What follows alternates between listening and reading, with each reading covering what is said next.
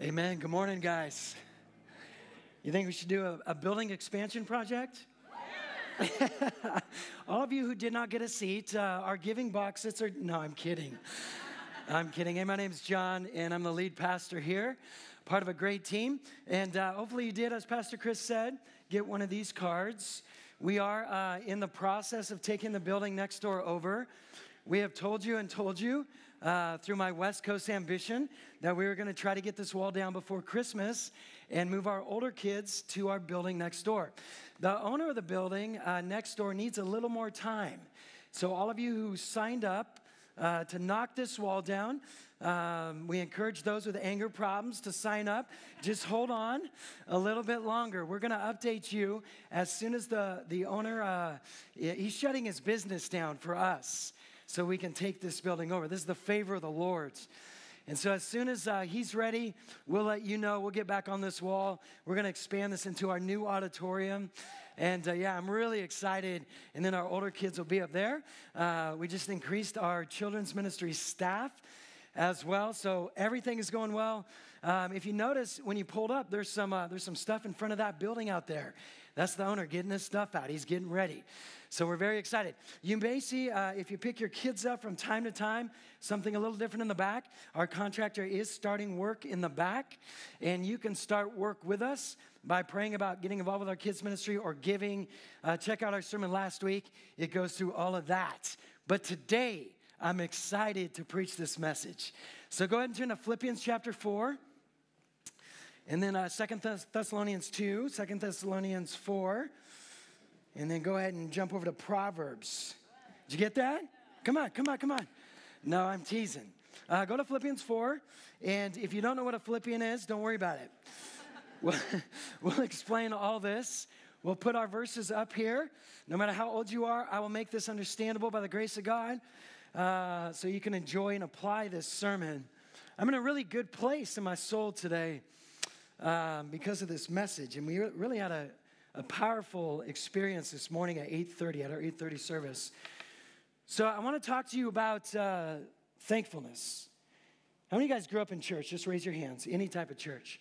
You're probably right now turning me off. You're like, oh man, the Thanksgiving sermon. This one is always so Pinterest bumper sticker, and it's lame. Well, I'm going to open up something I guarantee you've never heard that can really change your life. And we're gonna call it turning the tables on Thanksgiving. You see what I did there? All right. It's turning the tables on Thanksgiving. If you're not, if you're from Germany or you're not familiar with Thanksgiving, I think everybody does have some familiarity with Thanksgiving. I did not grow up in a traditional home. I grew up in an atheist home and a non-traditional American home, even though we had a strong military background. So Thanksgiving for us was a combination of the Redskins and the Cowboys playing. Amen. Now, if you're a Cowboys fan, we don't got to talk about it. Not everyone can have Russell Wilson. I know that. I'm very aware of that. Yeah, all right. Go Hawks is right, my Northwest people. But my mom, she cooked like a Southern lady. Like she took all the grease and all the fat and rolled it into gravy. You know what I'm saying?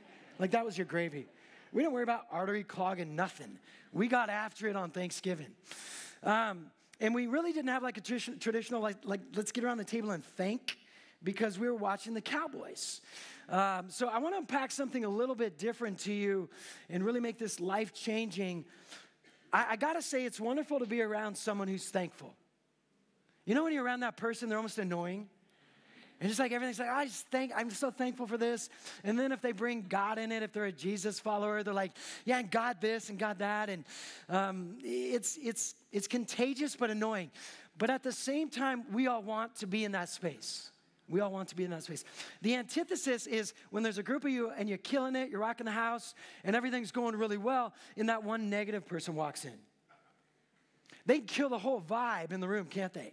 Like there's 80 of you and you're just like, yes, him. And that one person comes in, they're like, yes, him, but I'm a realist. And all of a sudden they can wipe the slate clean. So let me ask you this question. Is thankfulness a truly powerful thing or not? Is this not just pie in the sky stuff we should be teaching our kids in the back? How important is thankfulness for a 16-year-old whose grades suck and they're trying to figure out high school? Or a single 25-year-old who's trying to figure out their rhythm in life? Or if you're at Frontline, a married couple with 16 kids, and we love your kids. We're getting them a building. But how about the 72-year-old who's retiring? How critical is Thanksgiving or a pastor of a church? I mean, how critical is this stuff? And let me just test the waters. Let's test it a little bit. Would you say that you're a thankful person? Raise your hand if you're a thankful person. If you're sitting next to the person with their hand raised, raise your hand if they're a liar. I'm teasing. Stop. I'm teasing. I'm teasing. Let's test it. If you were to walk in these doors and I were to ask you, how was your week? How was your week? Ooh, what would you say? Great. All right, you're doing that because it's a Thanksgiving sermon. Now, some of you do say that, but think about it. That's the real test. Where does our mind go? Not to diminish problems, but where does our mind go when someone unpacks a question like that? How was your week? How was your day? Hey, honey, how was your day? Do we have this default mechanism that goes to all the things that we weren't satisfied with? Is any of this important? Well, I was reading on this. I love reading on psychology for some reason. I don't know why, because I see so much of it in the scripture. But I was reading this article written by a PhD, and she said that negative attitudes, feelings of hopelessness, cynicism, a critical spirits, you ready for this? Are actually shortening the ends of your DNA strands. Now, for a lot of us, we're like, huh? Is that bad or good? That's what we lay people call death. That is called death. In essence, stress. Aren't you glad you came this morning?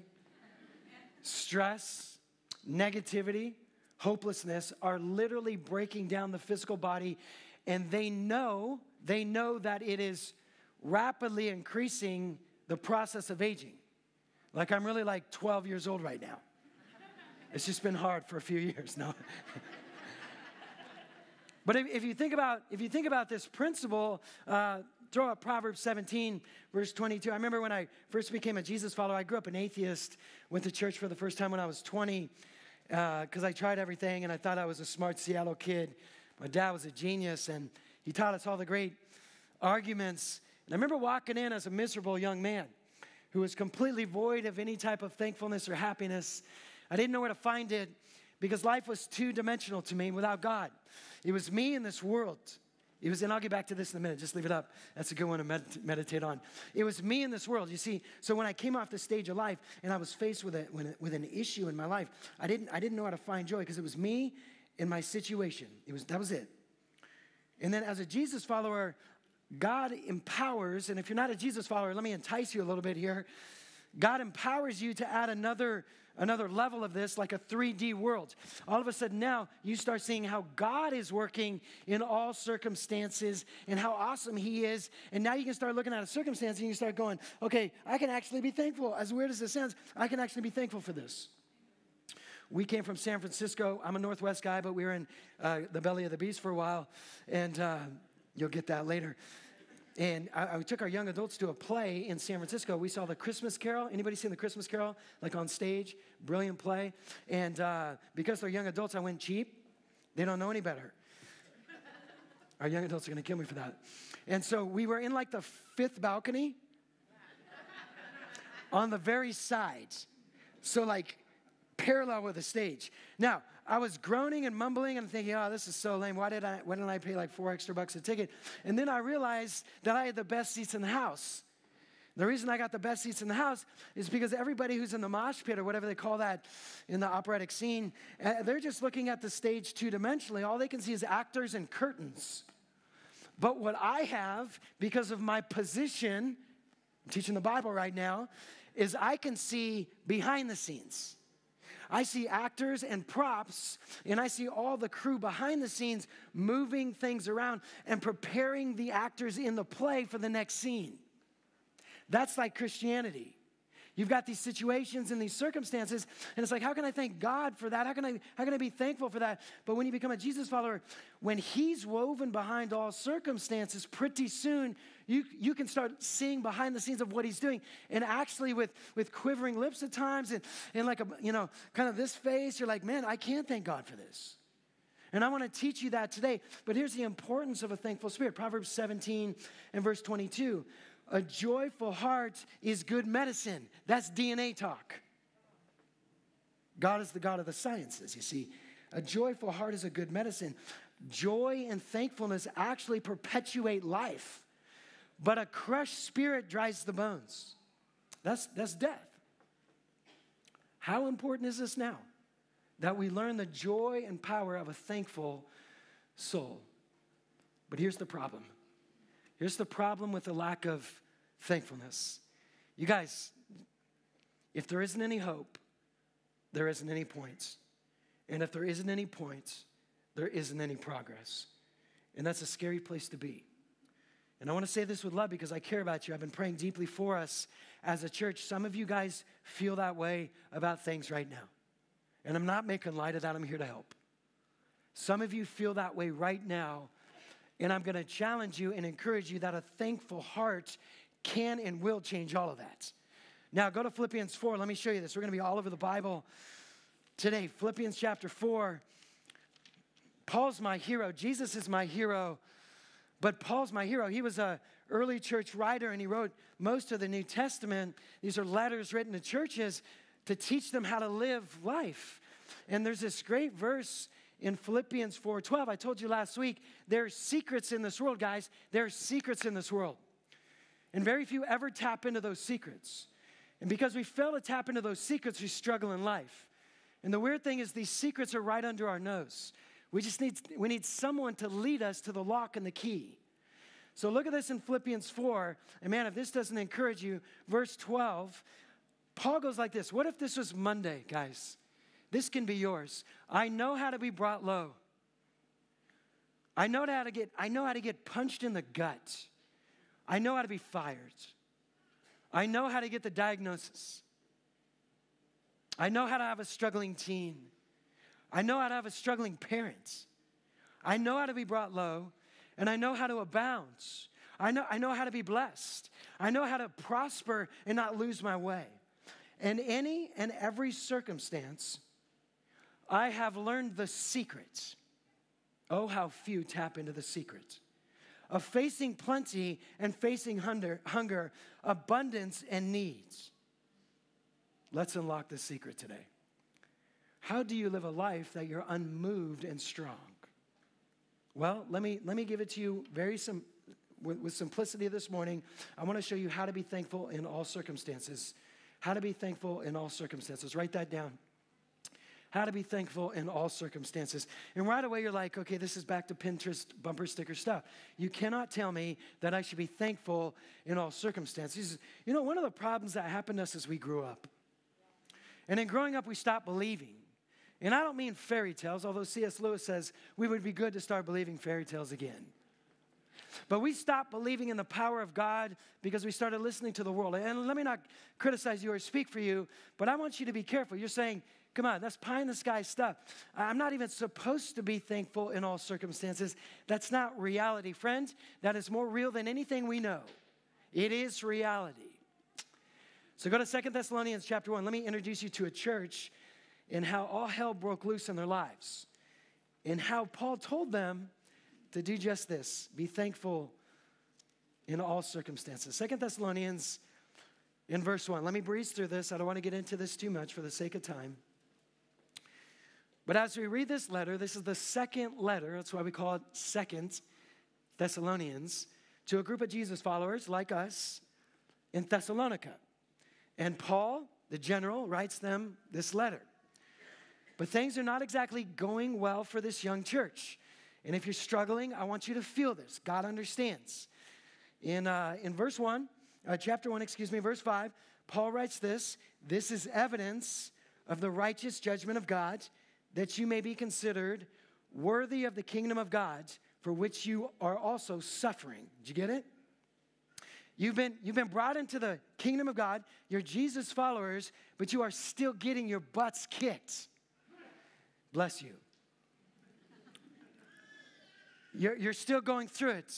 Your marriages are still struggling. You're still losing jobs. You're still not getting promoted. Verse 6, since indeed God considered it just to repay with affliction those who afflict you. So now people are afflicting this young group of Jesus followers. They're going through life pains. They're being afflicted. And then in verse 7, to grant relief to you who are afflicted as well as to us when the Lord Jesus is revealed from heaven with his mighty angels. Now, look up here real quick. Let me explain what just happened. How many of you guys have had a bad week and you said to a friend or a spouse, I think we're in the tribulation period? Like, I think Jesus came back and he missed us. And like right now we're in the 7-year tribulation period. Like, I'm so waiting for scorpions to come out of pits right now. Nobody's gone through enough to say that. This young church actually thinks Jesus came back, they missed him, and they are that's how bad things are. Now, how would you write that type of group of people? Well, go back to 1 Thessalonians chapter 5, and we'll camp out on one verse here. Look at what Paul tells them. Here's the remedy for hard times. Here's the remedy for pain. He goes, rejoice always. Like, psh. Did you just hear? We're in the tribulation period. Rejoice always. Pray without ceasing. Now watch this. This baffles me. Give thanks in all circumstances. Everyone's looking for the will of God. Where does he want me? And that's all fine. Where does he want me? Where should I work? That's all fine. But look at this. Give thanks in all circumstances, for this is the will of God in Christ Jesus for you. Which tells me if it's God's will that we thank him in all circumstances, this has got to be juicy. It's got to be good for us. But my question to you today is, how can we be thankful when so much is not right in our lives? Let's think Thanksgiving. Let me illustrate this. Let me illustrate how to be thankful in all things when things are not the way we want them in our lives. Growing up in my home for Thanksgiving, as I said, we were very non-traditional. But anytime we had an uninvited guest come over for Thanksgiving, it was bad. Like sometime, I remember my sister brought a boyfriend, and they broke up that day. Yeah, because like my brothers were so bad. Not me, my brothers were so bad. Like we knew if you came over into our clan, into our tribe, like we were going to run you out. I remember a brother bringing home a girlfriend and introducing her to the family for Thanksgiving. They broke up. I'm not even kidding you. And so in my family, when you would have an uninvited guest come over for Thanksgiving, like 2 weeks prior, you would call a family meeting. And you would say, look, I'm bringing someone over. I need you sober, number one, and I need you on your best behavior because I really like this person. So uninvited guests on Thanksgiving can be a little tricky. Everybody's got a couple crazy uncles. And everybody has had those crazy uncles or whoever show up on Thanksgiving. And here's what we do for Thanksgiving. We set the table. This is a low-income table, obviously. But for Thanksgiving, we set up this table, and we've got the meals planned out, and we've got the guest list guys, and we've got the dessert table, and we got football on, or whatever your jam is. And then all of a sudden, we get the knock on the door. And we run to the door thinking, that's my invited guest. That's my invited guest.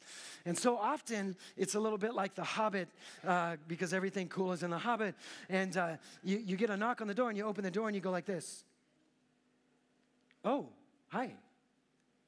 Can I help you? You know, and they got deviled eggs, no pun intended. They got deviled eggs, and they're like, yeah, happy Thanksgiving. And you're like, yeah, why are you here? That's what you're thinking. You're not invited here.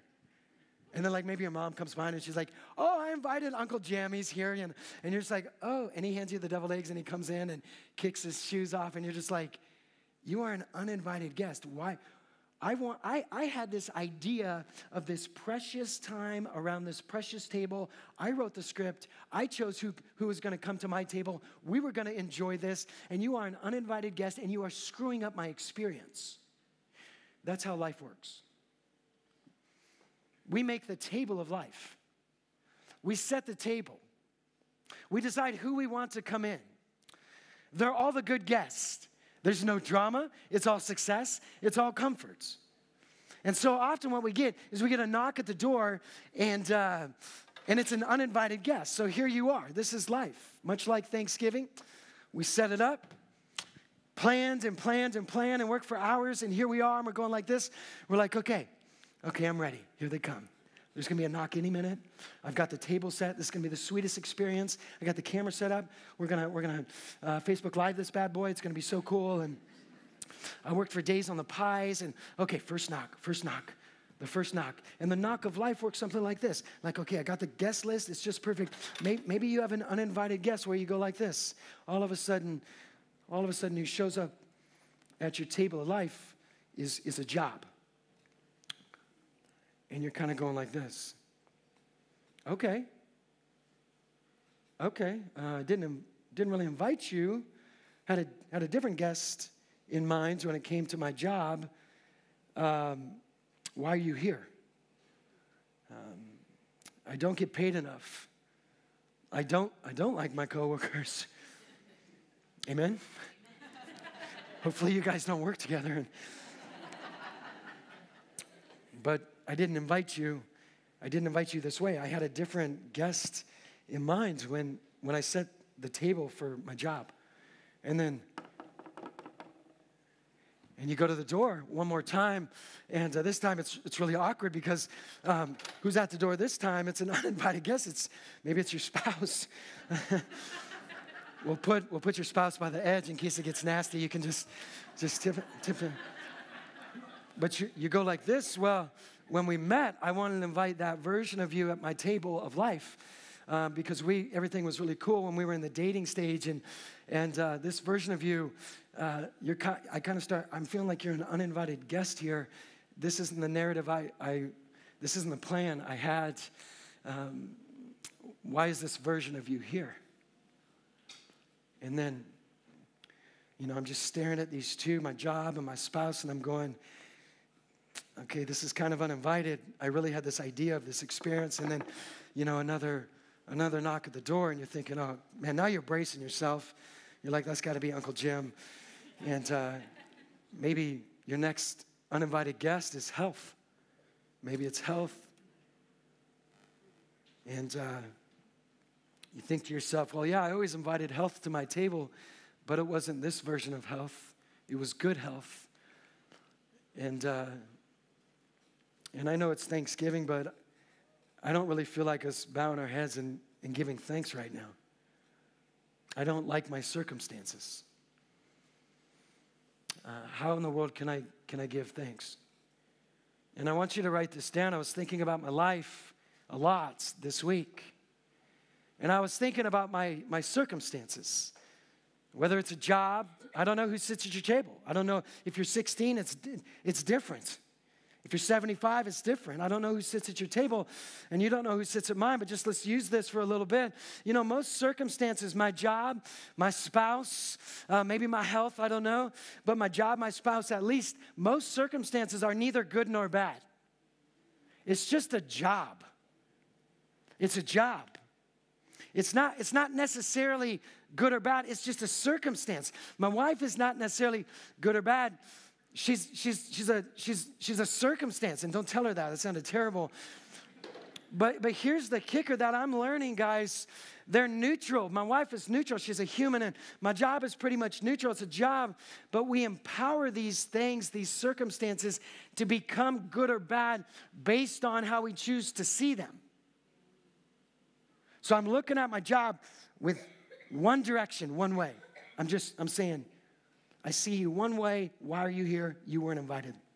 I look at my spouse. I look at her one way, one direction, and I say, this is not the guest I wanted. This is not the guest I dated. Why are you here? I look at my health, and I see it from one way. I say, why do I have these allergies? Why does my throat hurt constantly? I see it from one way. It's neither good or bad. I empower it to be good or bad by the angle I look at it with. Do you understand that? And so if you look at Philippians 4, this is one of the most powerful moves of a human being I think I've ever seen. And as I have practiced this towards my circumstances, it has literally changed my life, guys. Here's what Paul tells us to do in Philippians 4:8. Paul tells us to change our view and find the good in every one of our circumstances. He literally tells us in Philippians 4 to get up and back away from this table and stop just looking at my job like this. I'm not paid enough. I'm not paid enough. I'm not paid enough. I drive an hour. I drive an hour. I drive an hour. He goes, get up and change your view towards that thing. And here's what I want you to do, Philippians 4:8. He goes, finally, brothers, whatever. That means this is in every circumstance. What I'm about to say is in every single circumstance that we don't like. Finally, brothers, whatever is true. What's true about my job? Get up and stop looking at the pay and say, what's true? What's true is I got a job. And 6 months ago, I was on my knees begging God for employment. I've got a job. I drive to a place that pays me to do very little. I'm kidding. And my rent is always, always, always paid. I always got something left over. I can always go to that German-Mexican restaurant and spend $8 on a burrito. I can always do a little traveling. When I get up from that one angle of, I wish I made more. Paul goes like this, whatever's true. What's true about that thing? Whatever is honorable. You know, I'm doing something that is important in this world. I'm taking care of babies. I'm taking care of something going on in a foreign country. What is honorable in that thing? What is just? What is pure? What is lovely about that job? I've seen lives change where I'm at. I'm sending money back home. I'm putting money away for college. Whatever is commendable. If there's anything excellent, if there's anything worthy of praise, yeah, there's something worthy of praise, and I got to change my angle on this thing. I'm like, yeah, but it's a long drive. It's a long drive. Paul goes, get up off that table, start looking at it this way and say, is there anything worthy of praise? Yes, God, I have a job. He goes, keep moving. There's my wife. I look at her from one angle, and I go like this. You always, in the winter, I say always, we've been here one winter. You always turn the heat on. And like I got sweat stains in all my shirts now. You always turn the heat on. That's not I didn't invite you to the party to be that guest. And Paul goes like this, why don't you get up and look at her from a different angle? What is true? What's true is I got a girl who loves me. What's lovely? That I call her wifey. And my kids call her mom. And she's faithful. What is honorable? The way she treats me. What is just? Well, you don't deserve her. What is pure? Our love. What is lovely? All the little crazy quirks only I know about. What is commendable? If there's anything excellent, if there's anything worthy of praise, think on these things. There's so much worthy of praise in that woman. And Paul says, John, just keep moving. He says, health. Yeah, I know you don't want allergies, and I know you don't want a sore throat for 10 years, but you breathe in air, and I sustain you, and it could be worse. And if it gets worse, Jesus has your back. It's called the resurrection, little man. He's killed death. Paul just says, you want to be thankful, you just got to get up from the table and start looking at your circumstances from a new angle. Write this down, guys. Take a picture of this. I really got into this week. I just started doing an inventory of my life and started asking myself, what is beautiful? What is true? Think about these things. Write this down. God says, I can give the pleasure back if you release the praise. I will give you the pleasure back in your job. I will give you the pleasure back in your spouse. I will give you the pleasure back on how your body is doing. If you'll find the good in it and you'll lift up your voice and praise me, I will enlarge that pleasure one more time. And I wrote this note down to myself. John, maybe what you need in your life isn't the next level of accumulation, but the next level of appreciation. That's medicine to my soul. I want to be a thankful person. And because I believe in God, no matter what circumstance I'm in, God has promised that all things are working together for good. I just got to find it and hold on to it and thank Him for it. Write this down, guys. I like this thought right here. Thankful people are not those who have the best of everything. Thankful people are those who see the best in everything. I don't have everything I want, even though talking Thanksgiving, you know, every guest that's at my table of life and every recipe and every ingredient and every recipe at my table of life is all ordained by God. I need every inch of it. It's creating the perfect banqueting table. Even the Bible says, even if my enemy sits at my table at my right hands, I didn't invite you, but God is actually using it to transform me. And thankful people are not those who have the best of everything in their job, the best of everything in their spouse, the best of everything in their health. Thankful people are those who take a different angle and see it a different way and see the best in everything, in every single circumstance, in the job and in the spouse and in the health and whatever else is going on in life. Man, that's where life is found. Amen. I want to be a thankful person. If we believe the gospel, we believe God is doing good things in every single thing in our lives. We got to hunt it down and grab a hold of it and praise Him for it. And I was talking to my wife. We pulled up, we got home from the mall. We were at the K-Town Mall because I'm thankful for my wife.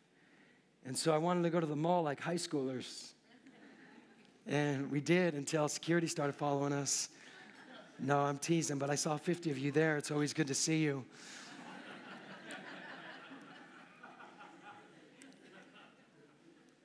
On our way home, we had a sweet talk. I'll wrap this up.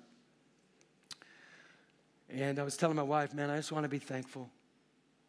I don't want to be the guy who sees everything I don't have. I want to see the good hand of God in everything that I do have and see it from His angle and thank Him for it. We pulled up to our house and we just sat there in the car and started talking about when we first got to Germany less than a year ago. 2 years ago, we were on our knees. Like really praying, God, where are we supposed to be? And God answered that prayer. And He brought us to Frontline. I prayed and prayed when I first got here. I just want to be the greatest pastor I can be for you guys. I prayed and prayed that. I was telling my wife, the feedback we get every week just blows my mind. We were staying in an upper room of a family in the church. We were pleading with God to give us the right house, kind of running out of time and all this stuff. And I said, honey, we just pulled into the driveway. Praying for a car because we stole the church's car when we first got here. And I look at the car I'm sitting in. My youngest daughter works for me. I'm not sure that's a blessing or not. No, I'm just teasing. She's amazing. And we just started counting our blessings like the old kid song says. And my wife said the most amazing thing. You remember the prayer list you guys used to have when you were pleading with God? Oh, God, just please come through. Please give me that man. Please give me that woman. Please give us a baby. My wife said this: we are surrounded by things that used to be on our prayer list. And John, we need to stop and thank the Lord again. So I just want to encourage you going into Thanksgiving. As you stir these recipes together, stir up your praise. See all your circumstances and find the good in them again and stir up your praise. The Bible says, what a Thanksgiving verse. Oh, taste and see that the Lord is good, and thank him. Amen? Let's pray.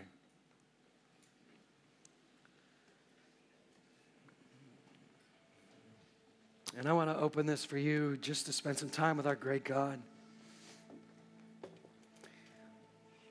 What does he put on your heart just to thank him for again?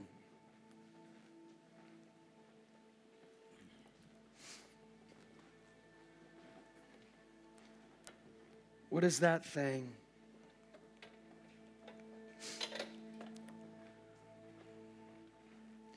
We all have them. Maybe you found yourself complaining about.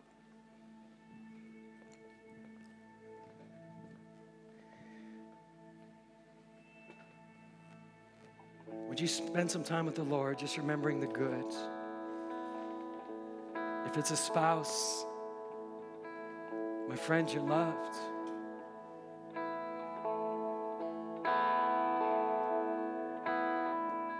If it's singleness, my friend, God is working.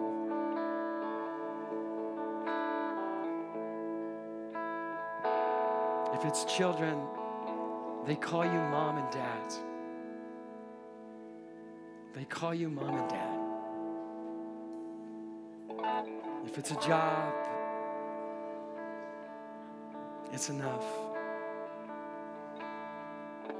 Oh, give thanks to the Lord, for he is good. Feel the joy come back. See these things as precious, precious gifts. Tickle tortures and winter nights. An awesome church. Friends who love us. Cars and houses. Killer meals. And Jesus Christ.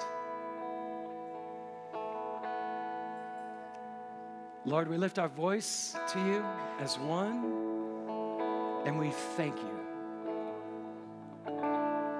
And I pray that you would walk with us and help us to see that which is good, and that which is lovely, and that which is beautiful in all circumstances, and we hold on to it. And we feel the light of love and joy return as we express it in praise. Do this work in us this morning as we sing this song to you, Lord. May the sound of our voices bless you and please you. We thank you. In Jesus' name, amen. Let's stand together.